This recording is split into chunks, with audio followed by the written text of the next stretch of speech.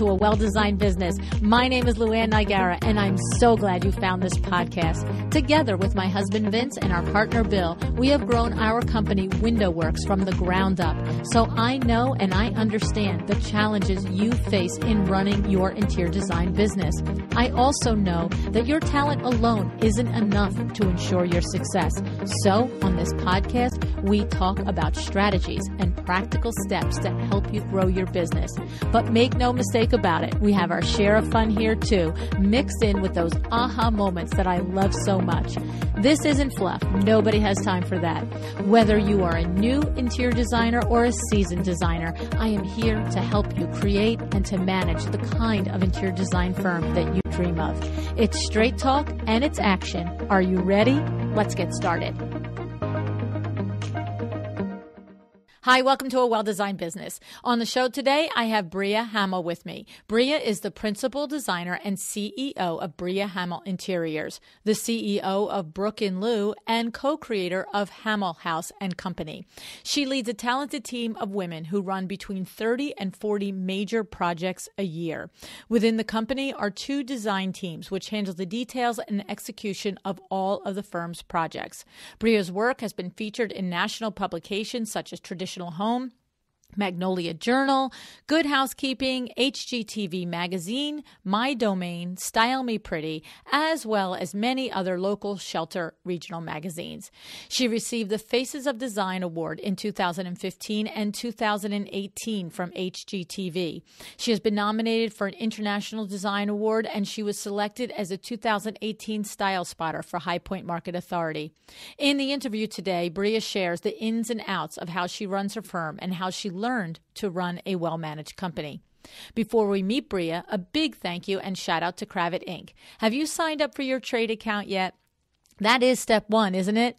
Often designers ask, how can I get an account with Cravat? Good news. Just go to Cravat.com and fill out your firm details, right? No minimum buy needed to order with Cravat. You can order one sofa, one area rug, 1 yard of fabric.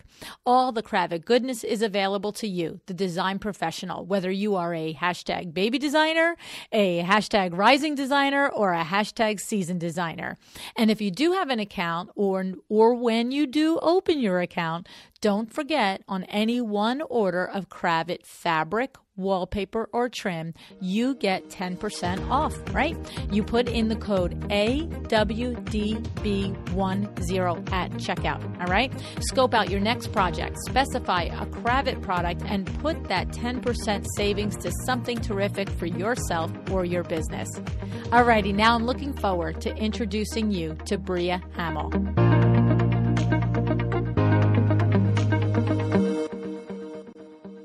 Hi, Bria. Thanks so much for joining me on A Well-Designed Business today.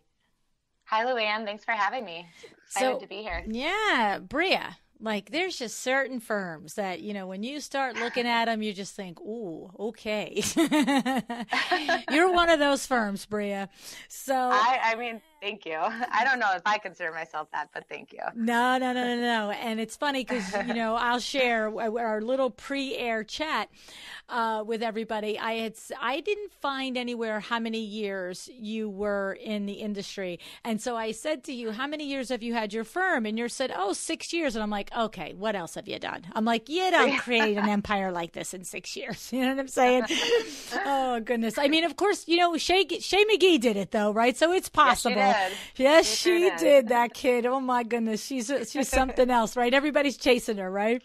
Yeah, she's amazing. Yeah. So, but you're right there with her. I mean, you're right there, right there doing the same thing. Almost 100,000 followers on Instagram, 16 people on your team. And the design work, the portfolio is outstanding. And so I'm really looking forward to learning about your business and how you have created this platform for yourself, Bria. Yeah, thank you. Yeah. So let's start with this 16-person team. There are a couple things that I want to know about it. First, I want to know about some of these positions in here that I thought was interesting. And then I want to get into the aspects of leading them and managing them.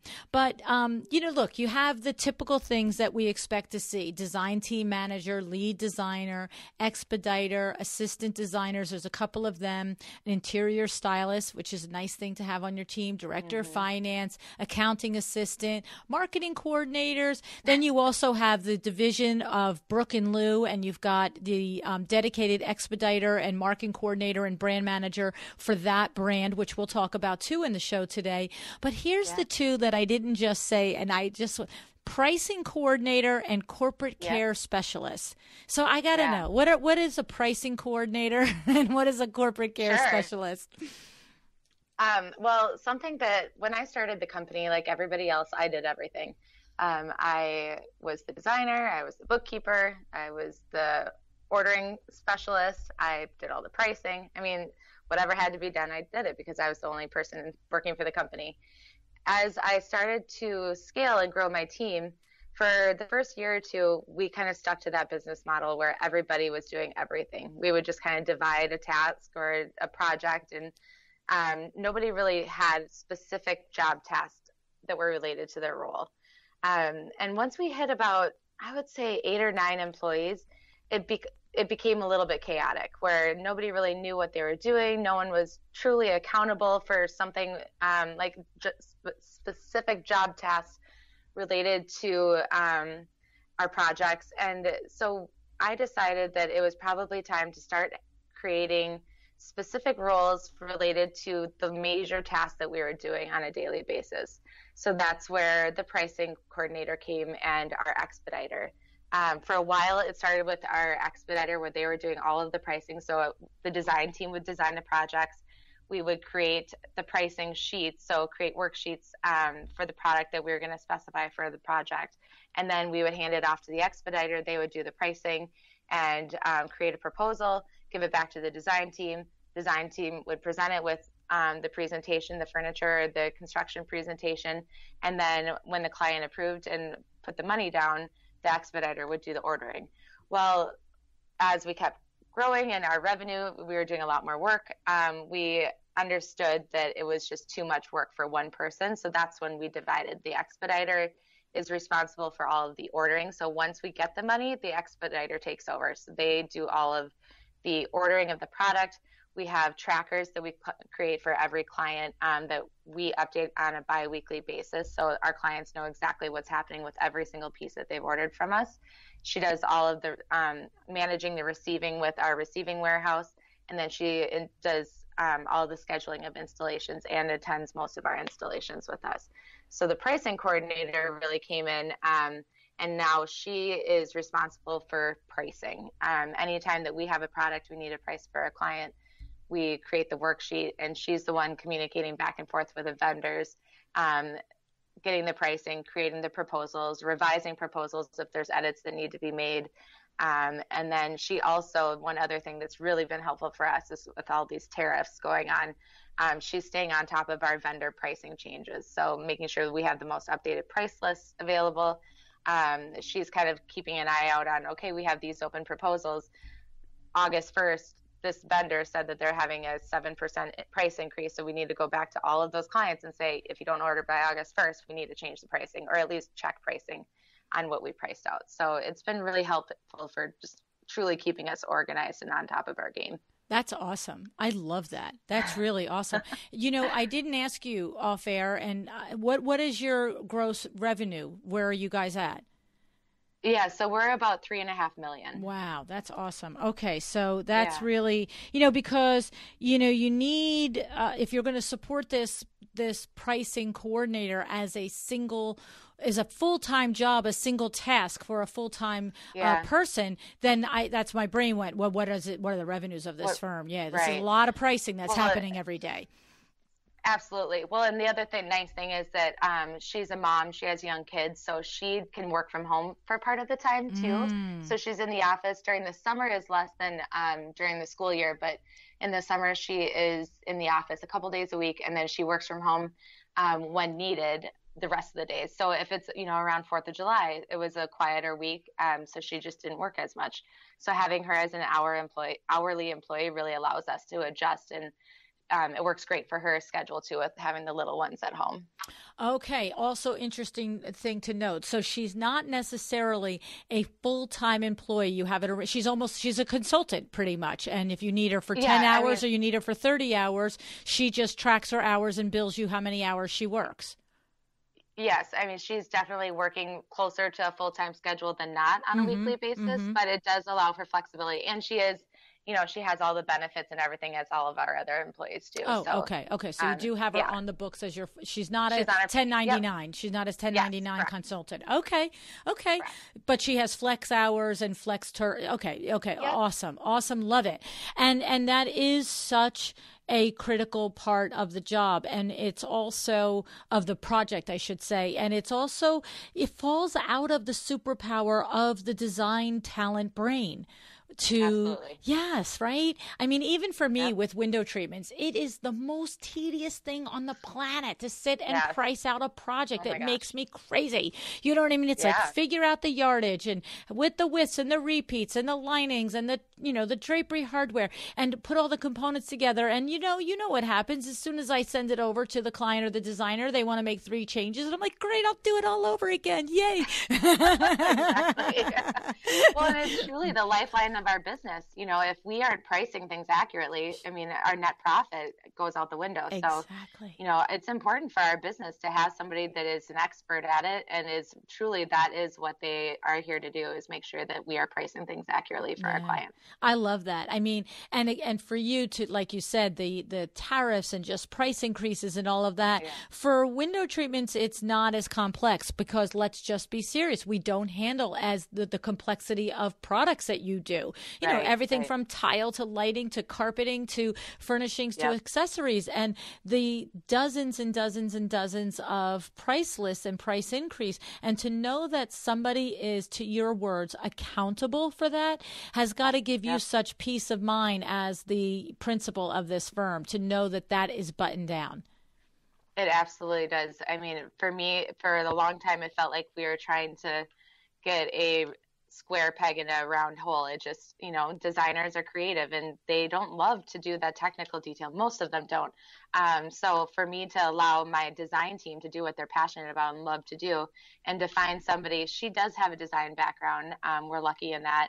So it was an easy transition for her, but she's really good at the detail. She is very analytical. So, it's again, taking your employees' strengths and utilizing them so that you're not trying to force people to do things that they're not good at. No, I know. And there's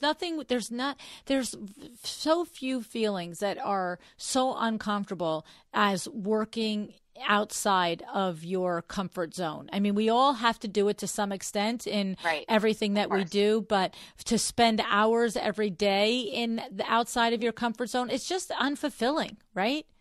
Absolutely. Yeah. I love it. That's awesome. And it is, I can imagine, very helpful that she comes from the industry because, there's a shorthand with the industry there. When you say, arrange for white glove delivery, you don't have to have a 20-minute conversation on what that means. That means don't drop the crate at the front door. It's got to get opened. There's a lot of gray area in our business of, understanding terminology or, they're humans doing these tasks. So the design team, if they forgot to note on the worksheet that there is a contrast welt or, a decorative tape trim on the kick plate, all of that language is truly a foreign language to someone outside of the industry. Yeah. So it was very helpful to have someone that's been trained in it to be able to help us with that. I love it. And then, of course, it does make for a more efficient expediter as well, because the expediter is not bogged down in chasing price increases and all of this stuff. The expediter is simply placing all the orders, like that's a simple job to do. Hello, right? But chasing, placing the orders and chasing the CFAs and chasing, all of that stuff. And then to your point, tracking it. And you said that your expediter is supplying every client 2 times a week with where their orders are, or they're supplying your design team 2 times a week? Every other week. Okay. Monthly.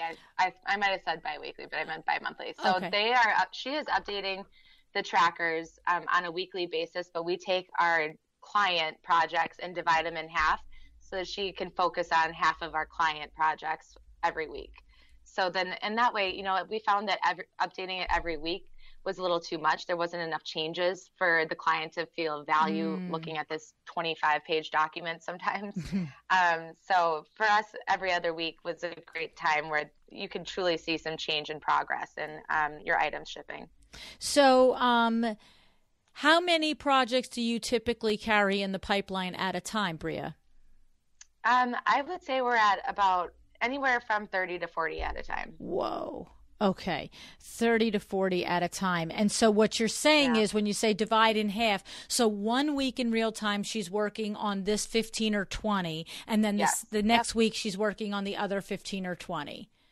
Exactly. That's so smart too. That's so smart too. I love that because, you know, it's the whole in and out. It's,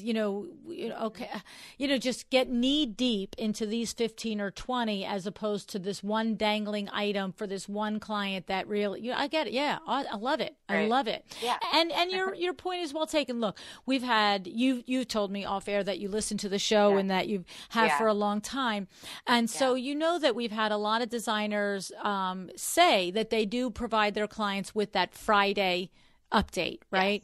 Yes. And I think, I think it's, to your point, it depends on the size of your firm, right? And but whether it's every week or every other week, that update goes such a long way, don't you think, in keeping really your clients happy, right? Yeah, so we do the Friday reports too. It's interesting. We do them internally, so everyone on my team sends me a Friday report, basically recapping their week. If there's any outstanding items they're waiting for answers from me on, if there's any issues that they're having or things that they just want to talk about, they put it in that Friday report. And so we do the same thing for our clients. So every Friday, our design team is sending their client an email. I'm copied on all of them. And it's basically just, here's what we worked on this week. Here are the outstanding questions that we have. Here's any open proposals that we haven't heard back from you guys on. And then that every other Friday would have the tracker attached to it too. And it addresses a couple of different things. One of the things is when we're telling them what we're working on their project every week for, like what tasks we're completing, when we send them the design fee at the end of the month, it's harder for them to fight what our design fee is because they're getting a weekly update every week of all the things that we're doing on their projects. So, sometimes as designers, we do a lot of things in the background, and I always tell our clients, it's my job to make it look easy. So we don't want you to necessarily be feeling the pain of all the things that we're trying to get done on their project for them. But at the same point, that can hurt us because when they don't see a lot of action from us because we're in deep in the design or in deep in the project management of it, and we're trying to keep them off a lot of the correspondence because that's why they hired us, is to manage their project and not have it on their shoulders. Sometimes they get those design fees and they're like, what the heck? I've barely seen you all week, all month, Mm-hmm. So for us on these Friday reports, it's nice because we can say, we've been communicating with the contractor. We did a site walkthrough with your plumber to make sure that everything was in the right location, and it just gives them a nice, clear picture of what we've been doing. And honestly, since we started the Friday reports, we get a lot less pushback on our design fees. Nice. I love it. So I was mistaken there that there's a difference between the report to your client and just and the additional information of the tracking information to your client. So it's actually a PDF that we attach to that Friday report every other week. Nice. It'll be attached. Okay, so it's like the long list of every rug, lamp, light. Okay, it is. Ordered every item. Yeah, so does it say order date, lead time, on target, running light, back order? That's awesome. Wow. Yeah, so and it's divided by room so they know, and then it highlights in it goes into a different column once it's received at the warehouse. So they can kind of start to see just by glancing at it, the volume of what's been received, volume of what's been shipped, and then what volume of what is still under the on order category. Nice. And then it'll tell them, it gives a description of the product. We're not putting necessarily the vendor, the manufacturers or anything. Right. We do have a document, the same document we can click on those tabs for our design team so they get that tracker, just so they have more detail on it. But it gives them the day it was ordered and then if there's any notes. So like estimated ship date is July 29th. Those kind of things, or shipped on blah, blah, blah, but it's not necessarily here yet. So it's just it just looks like we have our stuff together, Well, and apparently you do. They're paying us a lot of money. Yeah, that's true. I mean, we've worked hard to get there. That's for sure. It wasn't always that way. Well, and that is it, isn't it? Like I always say, we started Window Works with, 24 systems or processes, and it's, multiplied over the years simply to address the things that went wrong. It's like, why does this keep going wrong? Okay, you need a new system for it. And so that is what happens with your business. And it's from listening to people like you share, because there's somebody out there now that's saying, oh my goodness, like, why don't I have this? Right? Well, exactly. I mean, I always say, like, these Friday reports, I didn't invent it. I probably learned it from your podcast. I am the queen of I will never learn too much. So I love listening to podcasts, and I love yours that it's dedicated to interior design. So, I mean, I think it's important. I think businesses go stale the second that they think that they know how to do everything perfectly. So learning and changing processes, I think that's what makes us a good firm. Definitely. And it's the growth, from 0 to 3.5 million in 6 years. That's a lot. And of course, in your background, you described how you managed, the design manager for an Ethan Allen store. And I'm sure a lot of that goes back into play. Some of the things that worked and things that didn't work. Right? Yeah, it definitely did. I give a lot of credit to working for Ethan Allen, and I worked for about a year for Thomasville before I got out of the retail design category. But, I think, I always tell people that interior designers are absolutely salespeople. And I think that designers, when they go to school to be a designer, they never think of that. They just want to make things pretty and work with fabrics. And truly we're salespeople. And I got that training and that mentality from working at a retail store that was our lifeline. If we didn't sell, we didn't get to keep our job. So I give a lot of credit to those companies. And then being able to move into management, I started managing the Edina Ethan Allen, which was the prominent Ethan Allen location in the Twin Cities. When I was 25 when I started. So I was really young, and I had 16 designers that worked with me. Wow. And what that told me and taught me was that a company like Ethan Allen believed in me. They didn't care what age I was. They knew that I was passionate about it, and I loved the company, and I really wanted to do good and learn, and they trusted me. So that's been a huge business model for me now. Is my design team manager, who is kind of like my right arm, has been with me since she was 19. She's 25 now, and she's basically running half of my business. So wow.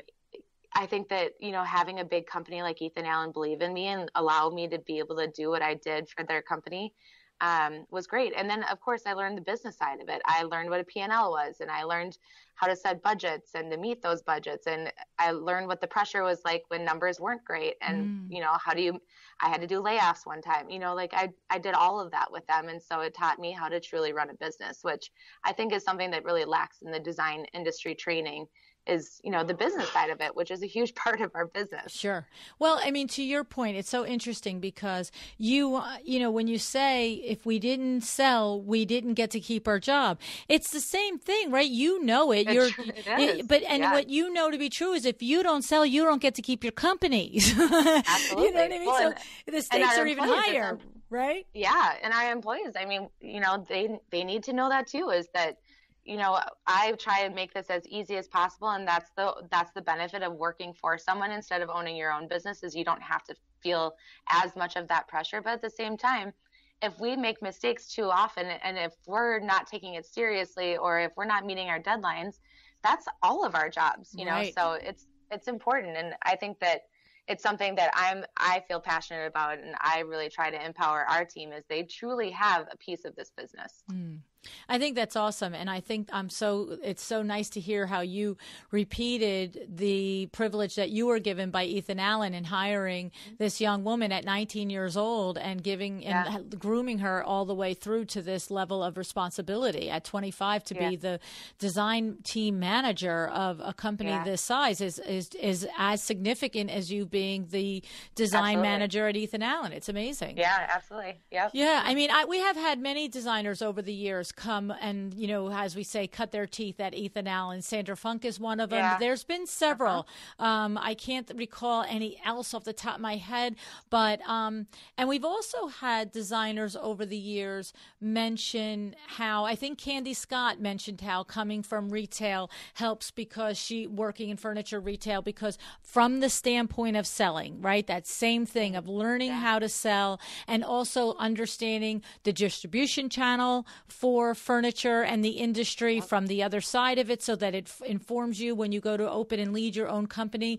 But it's funny because if I had a nickel for every DM and message that I get from a young designer that says, how do I learn how to do this? And my brain is like, go work for somebody. You know, absolutely. Go work for somebody. You certainly can come out of school or transfer careers and open your own company. There's no question. We've had so many guests that have done it. But I think it's, for me, Brie, you tell me what you think. But I think if my goal were to sit down and really say, in 3, 5, 6, 8, 10 years, I want to create a $3, $5, $10 million company, as opposed to my goal, which is as important and as valid of, I've met a lot of designers that want a small firm themselves and an assistant, that's how they want to manage their life. That's what fits in there. Yeah. And I think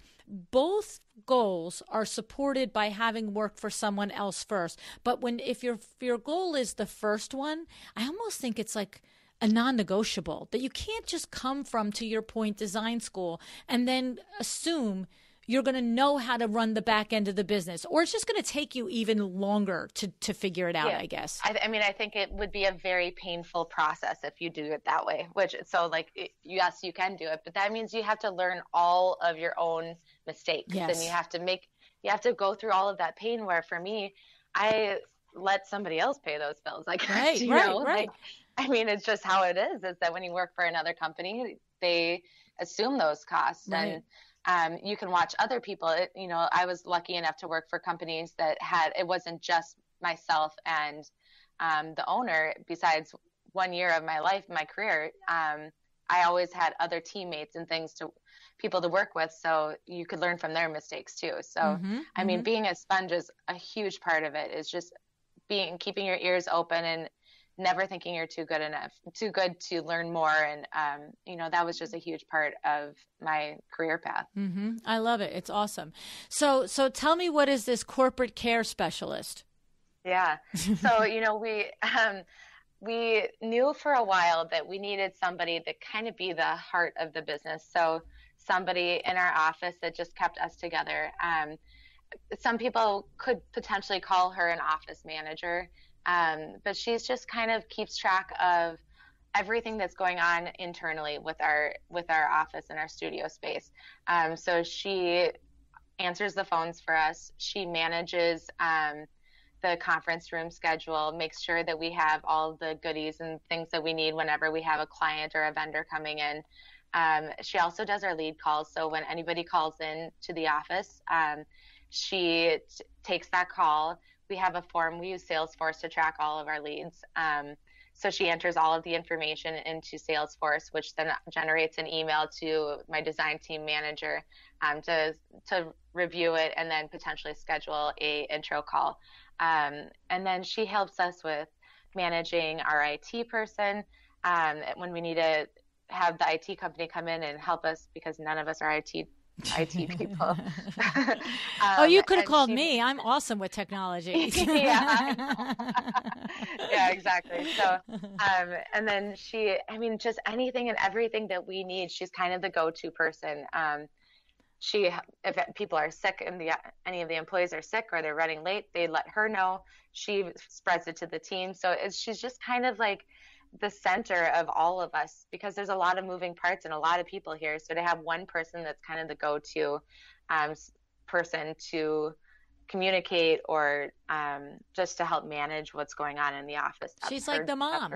personality. She really is. She's She the is mom. a mom and now a grandmother. So she has that personality too. So it's perfect for us. Okay. So when we say corporate care specialist, we mean Bria Hammel's corporation. Yeah, Okay. absolutely. Yeah. So I was looking at it the other way. I was like, do you have a commercial division? Oh, sure. No, yeah, I see. Yeah. Yeah, no, she handles all of our corporate, not just client facing, not just internal. She does both. Right. Very good. It is an important position to have. You need somebody that is the hub. At WindowWorks, we call it the showroom coordinator, and it is that central person that, did you tell Adriana? That's all I want to know. Does Adriana know this? Yeah, no, I don't think so. Yeah, like that's what I say all the time. It's like somebody's like, I see. Yeah. They're saying to me, I have to this and that. I'm like, okay, does Adriana know? That's all I need to know. Right. Yeah, exactly. You need to have one person that just knows everything, basically. Yes. That's what she is. That's it. And then, of course, poor Adriana. Sometimes I'll be like, Adriana, how did this happen? I don't know. I didn't know about it. How do you not know about anything here? How does that happen? Right. Yeah. Yes, big job. Yes, it definitely is.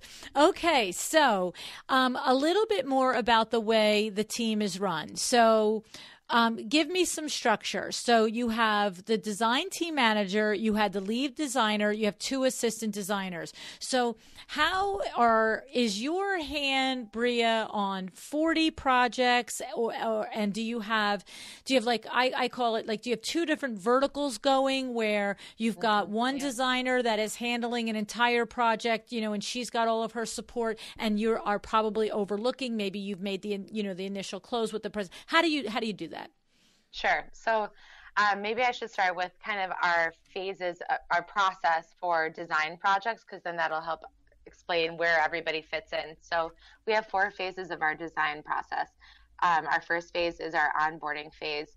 That is when we get basically from the start, when we get the signed LOA until we start the design process. So that means that we send a client questionnaire with personal questions just so that we can get a better understanding for them, their family, how they want to live in the space, what type of project, have they worked with designers before, tell us the goods, the bads, why aren't you working with them anymore? A lot of the questions that come from our intro calls too, but it's nice to have them write it down because it holds our clients a little more accountable for those answers. And then we also assign them homework. So they have to send us inspiration pictures. And, depending on the client's age and where they find inspiration, it could be Pinterest, where they create a private board, or not private necessarily. House account, could be tear outs from magazines. A lot more people are using Instagram and saving images. So they will screenshot and put it into a Dropbox folder for us. It doesn't really matter how we receive it, but we need our clients to show us inspiration pictures of rooms that just feel good to them. It doesn't have to be specific, like we want our kitchen to look like this, or we want our living room to feel like this, but it's just more of like, what is the environment? It's amazing as designers how we can pick up on really trends in clients, what they're attracted to without them really knowing it. Right. We asked a client one time if they liked high contrast, and she said, no, I definitely don't like high contrast. I like everything to be kind of monochromatic and neutral. And once we looked through her inspiration pictures, there was a ton of high contrast. It was more so shown in the architectural details than necessarily in the fabrics. So when she was saying that to us, she was saying, I don't like high contrast in my furnishings. But when we looked at her white walls with black windows everywhere and contrasting dark island versus white kitchen cabinets, those kind of things, we're like, well, you do like contrast. It just wasn't the context you were thinking of. Right. Well, that's the part where language is so important, right? Because you're saying one thing and they're hearing another, and you need to be clear. So the images are perfect for that. Yes, exactly. And sometimes clients just don't know the verbiage, or they don't really know. They just can say, well, I know that I like how that looks. Right. So that's all part of our onboarding phase. We take our first kickoff meeting with the clients. We review our processes, and we review their inspiration pictures is a big part of it. And kind of going through, they talk us through the images. It could be 5, it could be 25, you never know, depends on the client. But we have them kind of talk to us on each image and just tell us, like, what do you love about this picture? Is there anything you don't love about this picture? So that we really start to create a vision in our heads in that very first meeting of what we think that the space is going to feel like and look like. And then after our kickoff meeting, we move into our vision building, which is still part of the onboarding phase. But the vision building is when we take those inspiration images and we might pull 20 more pictures, and we kind of divide the project by room. So if it's a whole house, like a new construction and decorating, we'll do the main key rooms, so like a kitchen design board, we'll do a living room, a master bathroom, just the main rooms that have a lot of detail that go into them. And we create vision boards. So just inspiration pictures of things that we think that they'll be drawn to. It could be a few architectural details that we think will really elevate the project, and things that we are like, oh, we would love for them to do that. So let's show them. It could be a crown molding detail or a type of kitchen hood that we think would be really cool and kind of address their style and aesthetic. And then we do one more meeting with them in the onboarding phase, and that's the vision presentation. So we present these beautiful design boards that are all just basically visual, finished, completed projects. Could be a lot of ours, could be other ones that we've found that we've saved. And just basically those rooms are then defined. So everybody is on the same page of what the look and the feel of each space is going to be. And what's nice about that is that then our design team truly can all stick together, because this is where our teams, having multiple people working on one project can be overwhelming or confusing to clients and internally. So I am the visionary. I work on all projects on a high level. So I'm really involved in the onboarding phase, and I'm really involved in the design phase of the project. Once the client sees the project and basically gives their stamp of approval, I back out and I peek back in a little bit, checking in on the project, during the project management phase and then at the installation. But we have a lead designer that is in every phase, very heavily involved in every phase. So my design team manager is also a lead designer. So we have 2 design teams, and they have a lead designer and a design assistant that works on, and they always work together. So they have their systems down. They do things a little differently. We have our processes, but they have different personalities and different things that work well for them. So they've kind of internally created those processes. But what's nice then is that, it keeps a structured team and everyone's really on the same page, and you're not having a lot of crossover between design assistants. Okay, so what's happening is, once you have had your intake, you've signed your LOA, you've had all these fun, feel-good meetings at the beginning, and you, as the principal, are able to look both at your client and your team and say, we have a clear vision of where to take this now. We know exactly what we're going to do for this client. Then you pass that to one of 2 of these teams. And then, so like Client Smith, you're going through this whole thing, and one lead designer might get Client Smith, and then the next day you might have been doing weeks of presentation, preparing for and have a presentation for Client Jones, and the other designer is going to take that one. And they each have assistant that works under them, and now they go about as if they were a solo firm with an assistant running a project. Except, of course, they have the benefit of the corporate care specialist and the expediter and the pricing. They get all those perks. The only difference is that they are involved in the vision building. So we assign them to the project. Once we get that LOA, we assign the design team. Okay, that makes sense. Of course, they should be in part of that. Okay. And so when you think about when you have done your initial intake calls and you've done your initial, whatever you're doing that gets you to the signed LOA, are you the one, Bri, that's deciding, this is going to be so much better with this design team, or is it simply just which one has the bandwidth to handle it? It's all of the above. Of course, bandwidth matters, but I will cheat on that a little bit if I think that personality-wise or aesthetic-wise, there is just a really good fit with one of the teams, not the other. So, obviously, but most of the time it works out that it just works out It where just we works have out. each, yeah, there are most of the time both teams are kind of running at the same pace. So Mm-hmm. it's more so of what feels like a good fit for the client. Okay. Okay. I love it. And then what happens is these ladies and their teams, they get going on getting all of the work done. You're around. Obviously, I'm going to ask you again about your Friday reports, but you're moving on to finding the next client and putting the next project in the pipeline and closing that down and being spectacular and fabulous to convince them to work with you, right? Right. Yeah. I mean, that is definitely my job, is kind of onboarding the clients and getting them to hire us. Mm-hmm. And then I oversee the design. So they pull the design after we've approved the vision boards. Then they go and work on pulling the designs together. Sometimes they'll lean on me if they're like, oh, we're struggling to pull this room together.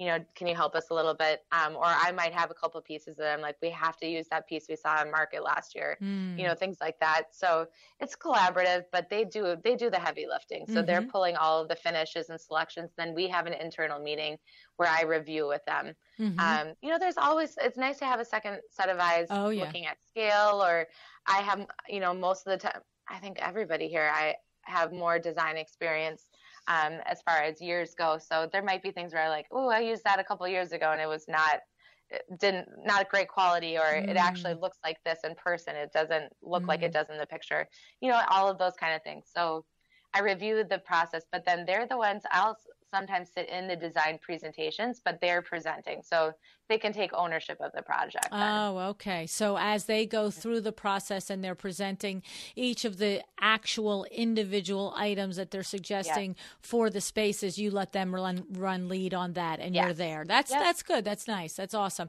Well, they're the ones that have all the questions, and it creates the relationship, right? Yeah, exactly. It creates buy-in, because if I'm just the leader of every meeting, then all of a sudden I back out after the design is approved. The clients will kind of be like, where'd you go? So it allows our team to have the trust gained from the clients. Right. In other words, the client is seeing you transfer your trust to your team. So therefore the client is more apt to do the same. Exactly. Exactly. I love it. It's awesome. Now, tell me about these Friday reports that you get from your team each week. Yep. Are they, Bria, are they a formal thing that you have devised, almost as if I would say, like, fill in a questionnaire document, or just anybody, they all have to shoot you an email and tell you their life story for the week? Where are we at? It is definitely not formal, and everyone does it a little different. So I have some employees that keep it short and sweet. And, a lot of the times the reason why we started them is because I travel a lot. We have a lot of out-of-state projects, and I'm definitely more heavily involved on those projects. So I tend to travel almost every single week. Wow. So for me to be able to have a touch point with them is really nice. So they use it as, the format is typically just in the body of an email. Some of them go client by client and give me updates. When we started doing the Friday reports to clients that I'm CC'd on, they didn't have to do that as much for me anymore, because I could read those and see kind of what was going on with the project.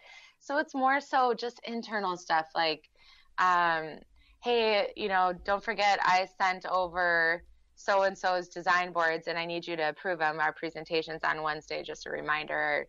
Or, hey, this install that we had scheduled, it ended up the clients can't have us come that time, so now does this work for your schedule? Just different things like that. And then it could be like, just a heads up, I just got invited to go on this amazing vacation and it's in 3 weeks. Is there any way I can go? So, it could be anything like that. It could be that, they had a rough week and they're like, oh, I'm feeling really badly about how this went. And I don't want you to be upset with me about it, or just basically anything to do with how they're feeling, things are going internally. When they don't have a lot of FaceTime with me, it can be hard. And sometimes they can think like, oh, she must be mad that I made that pricing mistake, or I ordered the wrong piece, or whatever. So it gives me a chance to respond to them and say, like, I get it. Let's use this as a learning lesson. Everyone makes mistakes, but again, like, let's learn from it and learn what we can do differently next time. Or I can say like, absolutely go on that vacation. Or I could say, hey, you've been gone a lot this year. Like, make sure you're about to run out of vacation days. It could be any of that kind of stuff, but we keep it light. It's not meant to be like a sob story. Rarely are they sending me anything negative. It's truly more just like, I haven't seen you this week. Here's what's going on. If you don't mind, like, this is high priority on my list. It's in Asana, assigned to you. You haven't done it yet. Can you please make sure to do that over the weekend? That kind of a thing. Okay. And that was my next question is, are you using any of the tools and the apps in order to communicate with everybody, like Asana? Yeah. And so you use Asana. Now, Bri, are you the one who is primarily responsible for assigning tasks in Asana, or does that come from your design team manager? Yeah, I probably the corporate care specialist, right? These two people. I get a lot of tasks assigned to me, but I don't assign a lot of tasks anymore. That's really, they're really good about assigning themselves tasks. Okay. So when you have multiple people working on one project, sometimes it's a matter of they're sitting down on a weekly basis and reviewing the project and saying, all of these things need to happen. Who's going to do this? Who's going to do that? And then it's a nice checkpoint for us too. When I'm on the road and, I might be in Florida working on a project, but I get an email from a client, I can just go into Asana and I don't have to bother them. I don't have to send them an email or a Slack asking what's going on. I can just look in Asana and be like, okay, I see that they're doing this, but they're waiting on so-and-so to get the sample mailed to us before we can move forward, So Asana is definitely like, it's an amazing tool, and I don't know what we did before we used it. I know. We use it here. My friend Sandra Funk turned us on to it, and it's a terrific thing. It's like organized and all in one spot. Yeah. So you mentioned Slack. How do you use Slack with your team, Bri? So Slack, we decided to introduce to the team when we had too many people where it was getting really loud in the studio. Where it's an open office. We only have 2 private offices, mine and our director of finance's office. So everybody else sits out in the open, and it was just getting loud. So Slack was great for that part of it, that people could just send general messages back and forth asking like, who's ordering lunch today? Anybody want to go in on this? But then now it's divided and we use it much more in an organized way as far as different projects we're working on, different types. With Brooke and Lou, it's been a huge thing for us because a lot of the business actually happens at night. A lot of people shop at night. So there's questions. I can send a Slack and say, hey, I just saw this order go through. Why is this like that? Or do we still have that in inventory, or is that going to be back ordered? Or, so we have all these different channels in Slack that can categorize it so that the right people are seeing it. So not everybody in the company has to see it, but it is so much faster than sending an email. And we all know just emails, talk about adding stress in your life. It's just seeing all of the emails. It just instantly makes you feel like you have to work 24 hours a day. Right. So having those little quick Slacks, it's kind of like text messaging, but in a much, much more organized way. And you can send reminders for yourself. You can forward Slacks to your email inbox so that if you do need to address it or make it more of a project, you can also send it to Asana and create a task. So, it truly is just another major tool of our business. And do I understand it to be the difference in it is Asana is for a specific project and for everybody that's in the Asana to be able to see if a task has been done, whether it's a colleague to colleague or you as the principal, right? Or them to looking you.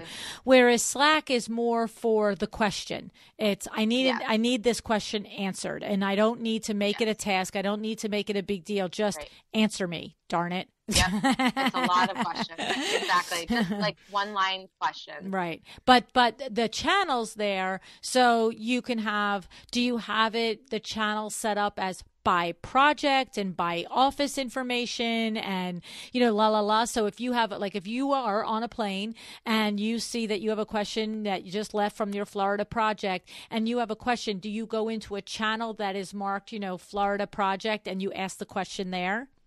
We don't use Slack for projects, like divided by projects. It's more so on managing the business. So like we have an accounting channel, we have a marketing channel.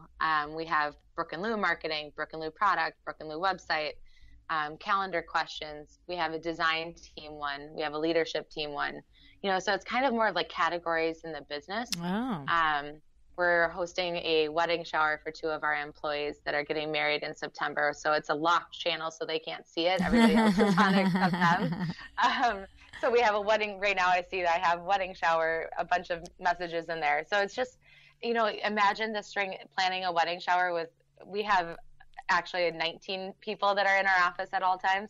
So having a wedding shower channel has been great, because otherwise I'd probably have 450 emails about planning this wedding shower. Right. So it's really more internal. Yes, we could, and I'm not saying we won't someday switch to having ones for each project, but right now we use Asana really well, that it seems to be working to do it in Asana. But, okay, understood. And then email, do you use G Suite to connect with your team at this level? Do you just use regular? What do you use for email?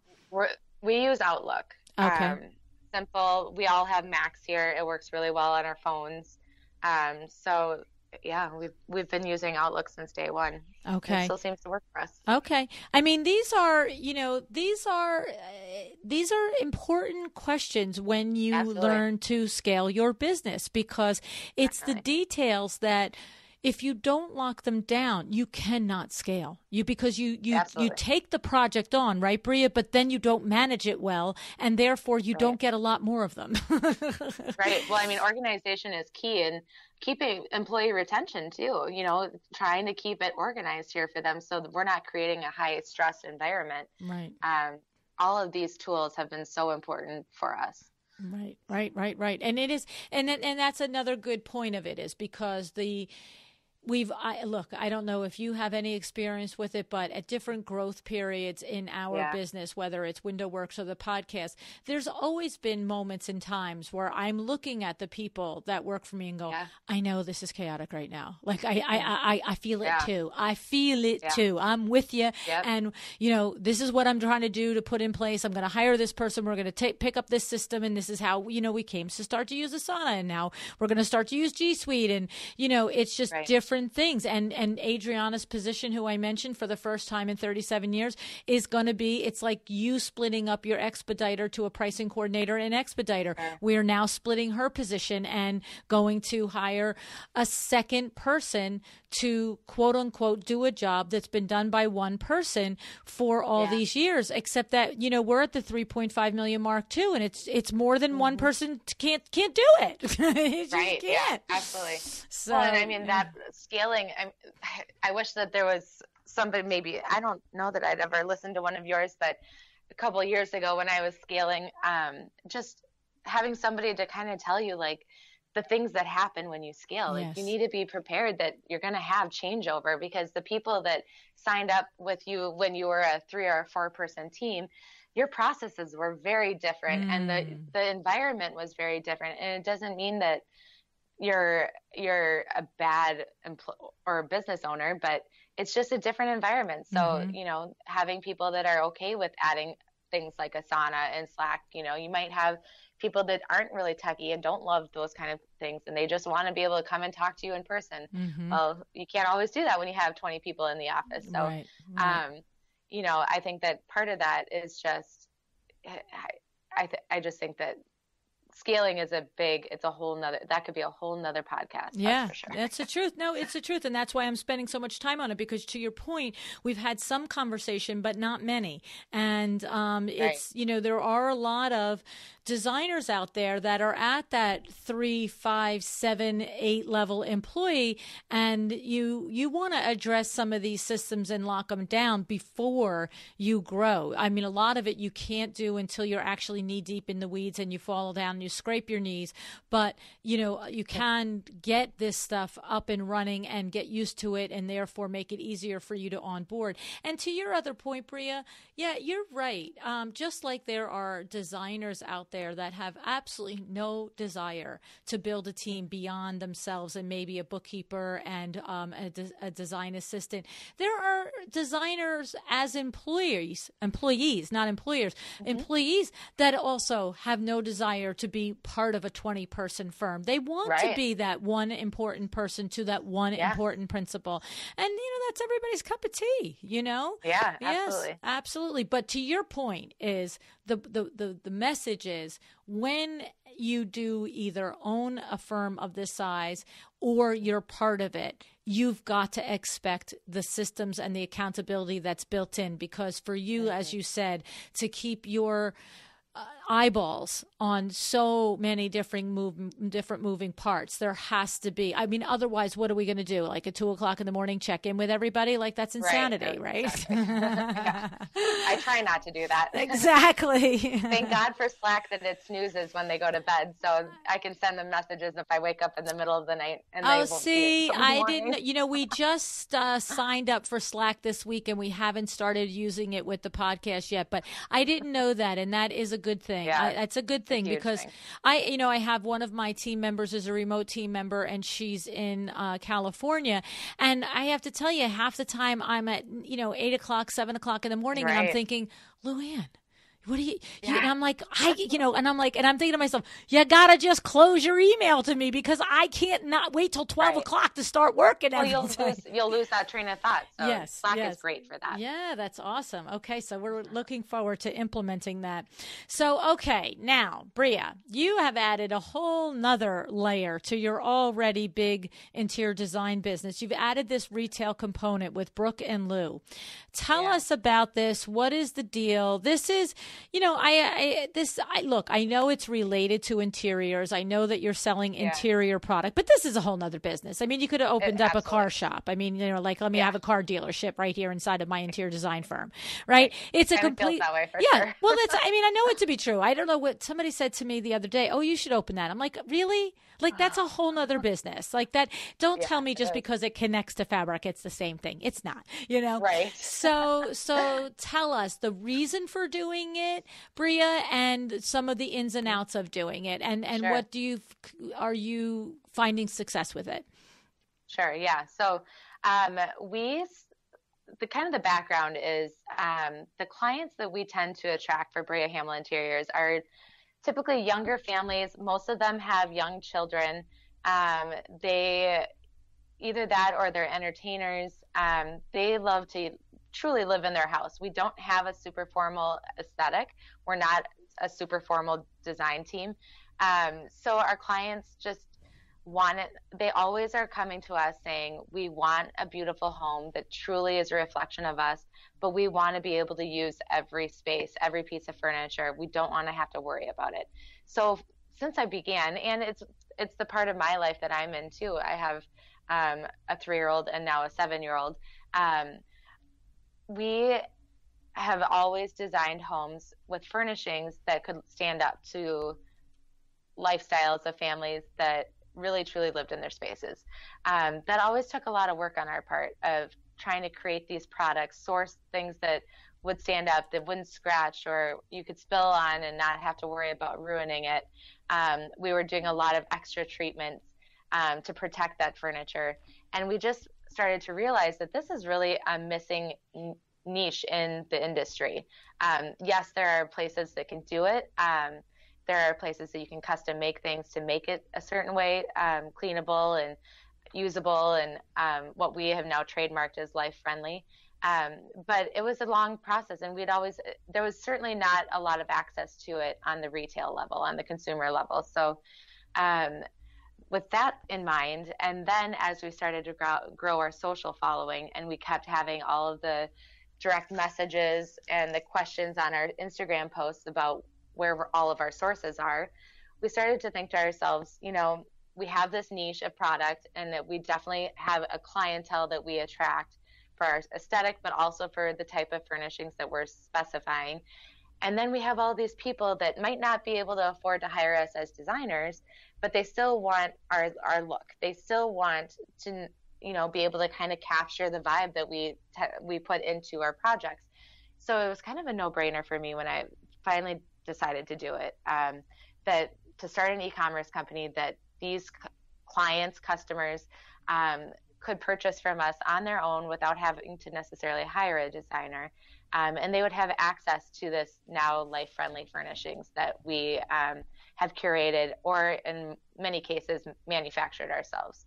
So we have, I would say we're about 35 to 40% is what we token as life-friendly, and 99% of our life-friendly product is exclusive to us. So our wallpaper is life-friendly. It's all commercial grade, completely wipeable.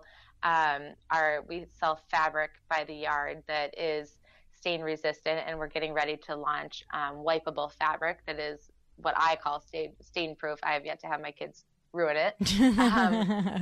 We'll see. I mean, there's never anything that's 100% life proof, but that's why we call it life friendly. Right. But we've really tested all of these products, and so about 40% of the product is exclusive to us, which was important to me because I didn't want to go out and just start another company. I know who our competitors are. There are some designers out there that are doing big business and big things, and I wasn't interested in just starting something else just to replicate what they were doing. So really our mission is to someday be 100% life friendly and 100% exclusive. But for now, to be smart about scaling, I had to do it in a way that was financially safe, and we could start off by being profitable. So we started Brooke & Lou last August, so we're coming up on our 1-year anniversary, and it's been going great. We've been so lucky to have the traction that we have gotten in 11 short months. We have been in national publications, I would say at least one national magazine for the last 6 months. Wow. So it's just getting really well received by a lot of people. And then another surprising aspect is a big portion of our business is actually from the trade. So we have a trade program that is very competitive with all other retail companies out there. The nice thing is we know what they all are because we're part of their programs. So we've made sure to be competitive with those programs. And it's been huge because, again, we have exclusive products. So if they want our patterns, wallpapers, and fabrics, and our upholstery, and some of our case goods, they have to order it through us. We've been so grateful that the trade has been out there and supporting us so much. And I do have a lot of friends in the industry. One of my friends, Vicki Sereni, did the Southern Living Idea House in May, and she did a whole bedroom in our Brooke & Lou wallpaper and had pillows and some of our wrapping paper in there from last holiday. So, thank God for our friends in the business who have been such a huge support to us. That's awesome. But, yeah. So let me get into some of the nitty gritty of this. Okay. First of all, the practical question, are your children Brooke and Lou? Yes, they are. My daughter's Brooklyn. My son's Louie. Okay. I was like, it's either that or they're your dogs. Yeah. No, they're my kids. Okay. So that's I had to ask the burning question. Okay. Yeah. Now the other questions that I have is, look, Bria, it's one thing to start an e-commerce site. I mean, that's an animal and a bear unto itself. But then you have this layer of that 40% of the product is exclusive to you. So how... I've interviewed enough people that have created fabric lines and licensed them with Cravat. It's not easy. It's a multi-year process. So that seems like another whole business in there. How are you doing that? Yeah. Well, again, thank God for my team. I have an amazing team that's very efficient, very creative, and smart to be able to help. We started the idea of Brooke & Lou probably less than 12 months before we actually launched. So it was a very quick turnaround. We always joke in Minneapolis, we're really lucky.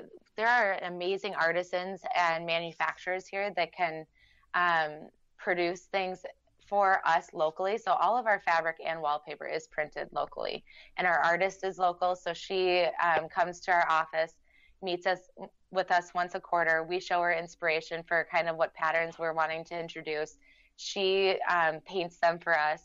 I approve them or we tweak them, and then she uploads them, and then we send that file to our our printers and they print samples for us. Then we approve colorways, and then, we narrow it down, and we launch, every quarter we're probably launching 3 or 4 different patterns.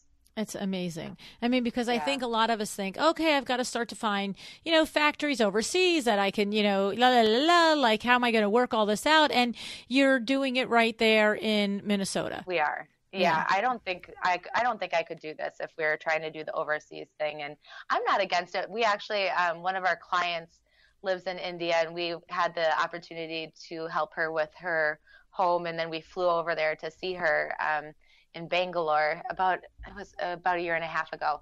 And while we were there, she introduced us to a block printer. And so that block printing company does make one of our patterns in our line. And so she block prints it, and then she mails the yardage to us. Wow. From India. So, I am not opposed to having things made overseas when it has a story like that. Right.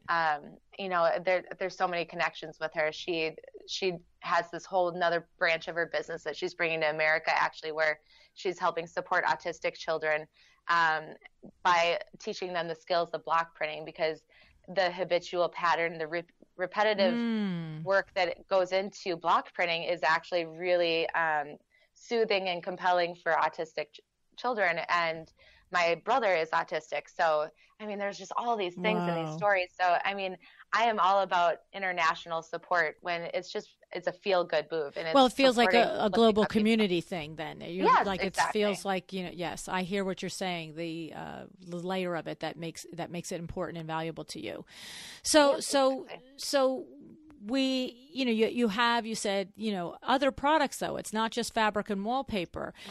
These products are also designed exclusively by you and made and manufactured only for you, or you are sourcing them at High Point or whatever and saying, just like in the old days where it still happens. I don't mean to say that, but the only way we could do it is that the buyer from, say, Ethan Allen would go to High Point and select their things. You know what I mean? So is it that same sort of thing? You're finding the little resources and the valuable products and lines at the different markets, and then you're putting it up on your platform to sell, or it's all exclusively local? How are you doing it? No, it's definitely not 100% exclusive. There's a lot of pieces that we've been able to test over time that we've used in our design projects, and our clients love them. So we definitely incorporate some of that onto our website. And then we have like our upholstery line. We went to a manufacturer and we picked out fabrics, and then they have like their inline frames.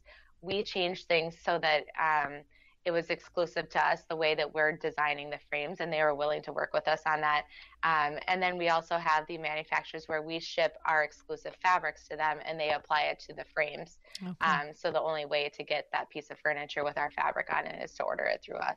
Okay. And to your other point, like, this is a lot of work on the team to, go and find this resource and have this conversation, and then decide what details you're going to change to make it exclusive to you, and then go have the communication with the fabric mill and say, yes, okay, the fabric company, you will ship it to here and they will make it out of my fabric. This isn't a minute and a half. It is not. It's a lot of work. It's a lot of work. And the thing is, what I know to be true is it's not just the physical work of it, the physical time on the telephone, and then the physical time in the face-to-face meetings. Then it's the nailing down of all the pricing structure. At what price can they make the fabric or the wallpaper for you, and at what price can you sell it, and can you make some money by the time you ship it and you put it on a website, and blah, blah, blah. It is a whole nother business, right? It is. Truly, they're separate LLCs. I could completely sell off one or have somebody else take over one and keep the other, and that was intentional when I did it, because I just thought that they deserved to be separate businesses, and but they will always be sister companies where they side by side. Our design team is always going to influence what the aesthetics of the product is that is going on Brooke and Lou, so that people really see an overarching brand between both businesses. Mm-hmm. And I have one last question about this part of the conversation. I know to be true how firms like yourself, Laura Umansky, Lori Paranjape, Sandra Funk, all of you guys, Park and Oak, all of you guys, great designers, that you get a billion DMs. Oh, where'd you get that? Yeah. And where's that lamp come from? And blah, blah, blah, right?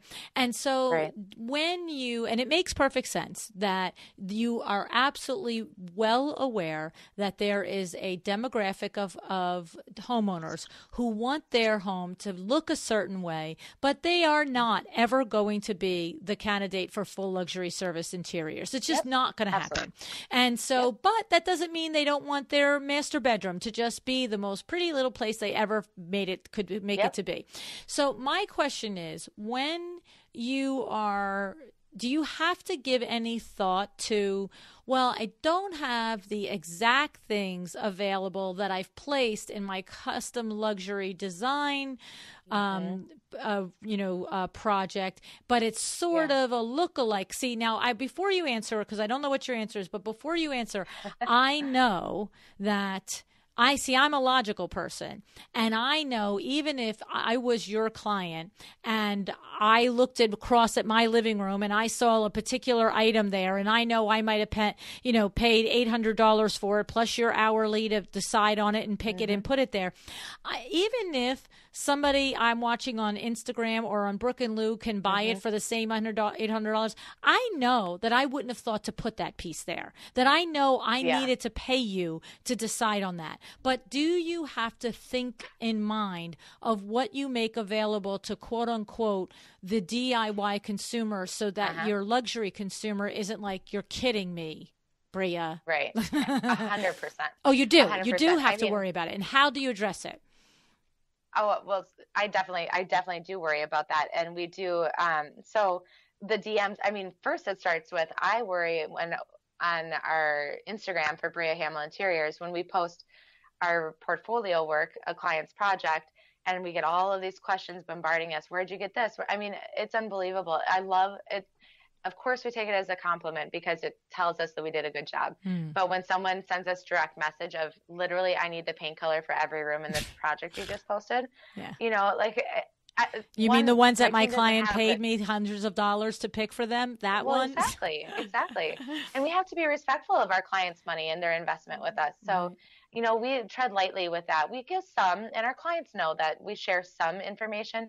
We do what we call a Friday 5 on our Instagram for Bria Hammel Interiors, where we'll take 5 of the top questions that we've been asked throughout the week and share the sources on our Instagram stories. Most of it has to be the retail sources, or if we can find the product somewhere on a retail site.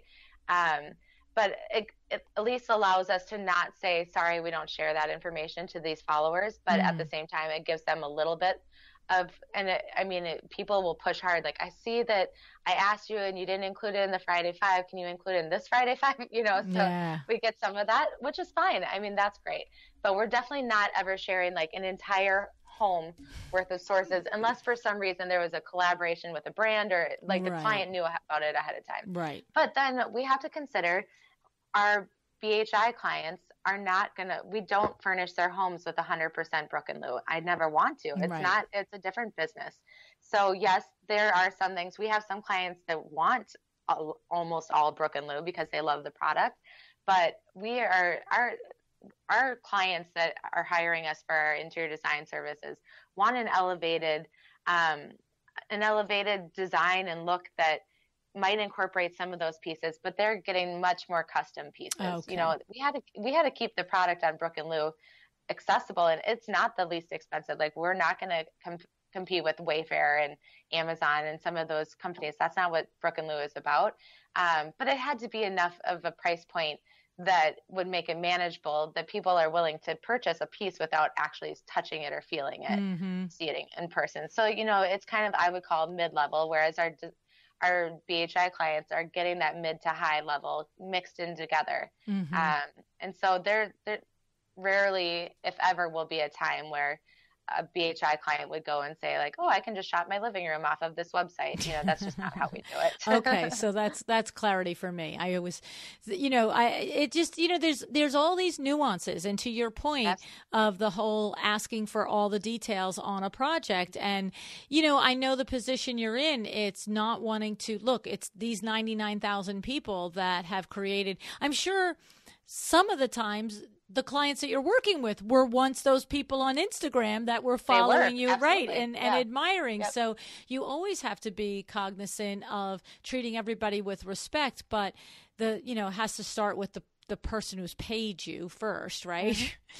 So yeah, I mean, I always tell people that this business is hard because there is no Bible, there is no handbook that you can pull out and say, okay, now that I'm starting this division of our business, how do I manage this relationship? Mm-hmm. And how do I handle these questions? And, we're paving new paths. This is a new way of doing business for interior designers. And yes, I'm not the first and I won't be the last to do this. So, but unfortunately, we've all done it kind of back to back, that there's not really a place you can go and say, start here, then you're going to do this. And if someone asks you this question, this is how you respond. Exactly. I mean, it's just, so I always tell our clients, everyone, that every project is a new project and every situation is a new situation. So communication is 100% key for these type of situations. Yeah. I mean, social media has added a whole nother layer of the beast to everything. There's no question. Absolutely. The good, the bad, and the ugly of it. That's right.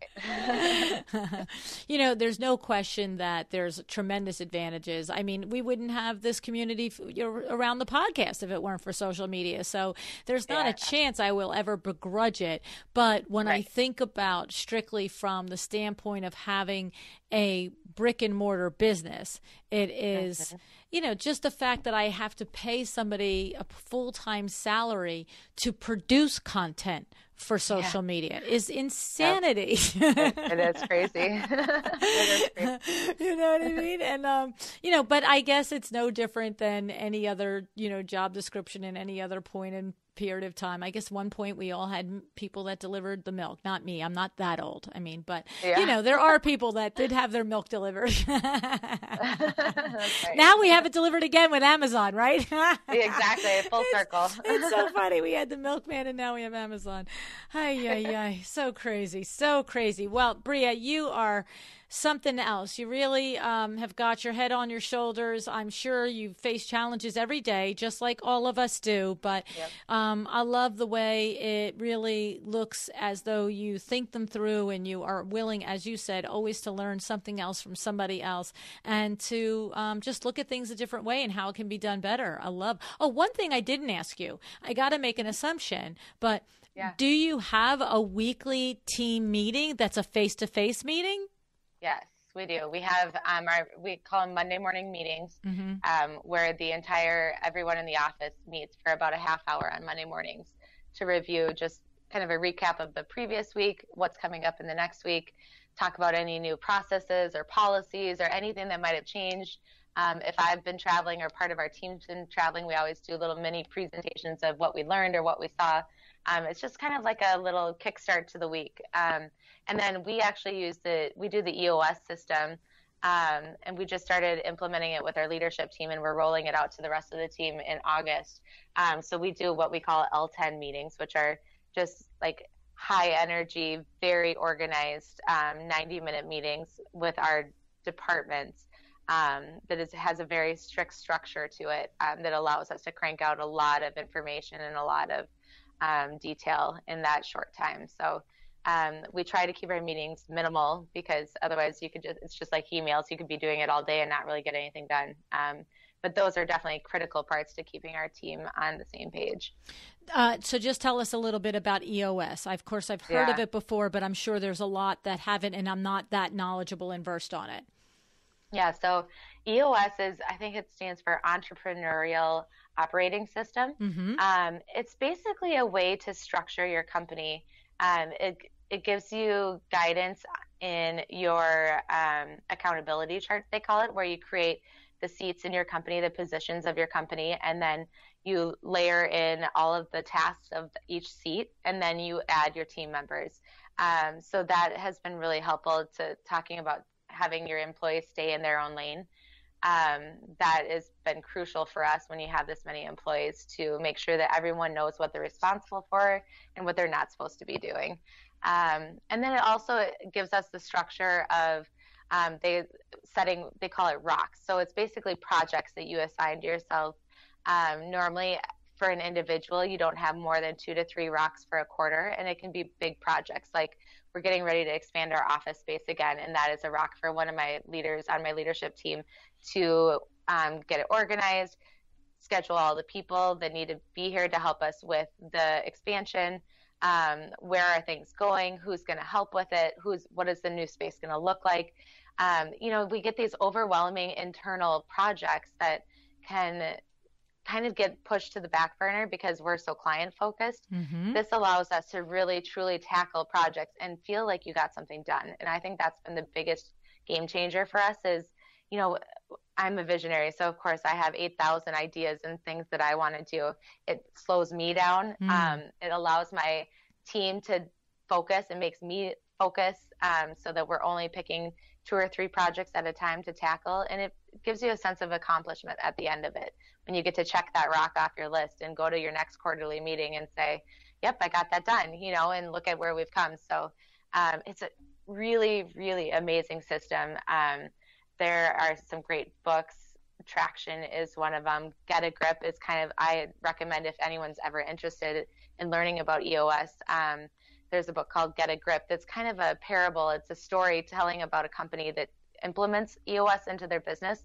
And that was the perfect book for me to start with, to kind of get an idea of how exactly EOS works and how it can truly impact the business. That's awesome. So yeah, we're not even a year in, but it has made huge strides in our company and getting the right people in the right seats for our company and making sure, it helps you set up your core values and just really, truly gets everyone on the same page. I love it. My friend Jillian LeRae told me about this a couple of months ago. Yeah. She specifically told me about this system and told me about both of these books as well. And so that's why I said to you, I know of it, but I didn't know well enough to describe it. I just remember Jillian saying to me, Luann, you got to do this. It's kind of life-changing as a business owner, I have to say. And I don't think that it's dedicated to a certain size business, which is great. You can it scales with you. It is actually a tool. I wish I had started it a couple of years ago when I was trying to scale. Right. It would have been a much more organized process. That's for sure. Yes. Oh my goodness. I love it. Such great information you shared with us today, Bria. Thank you. I'm looking forward to meeting you in person. I'm sure we'll meet at High Point, right? Yes, I will be in High Point. I am every time. I love it there. Okay. Let's make sure we meet this time, okay? That sounds great. Thank you so much for having me. You're welcome.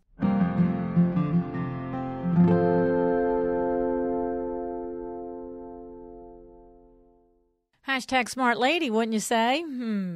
Here are the 4 things that I want you to take away from Bria's interview. The first is that she has 16 years in the industry. This doesn't happen in a minute. The second is that she's learned a ton from her time at Ethan Allen. So important, those first jobs, and what you learn and how you absorb the lessons on the business side of this, okay? Third is that she knows clearly that she is a salesperson first, an interior designer second, all right?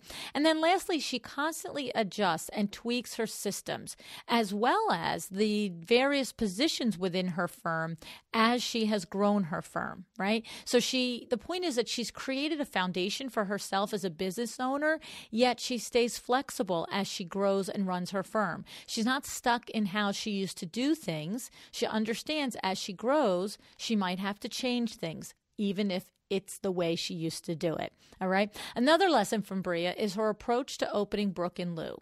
Did you notice that when I asked her why did she start this business within a business, that she had a very specific, detailed reason why?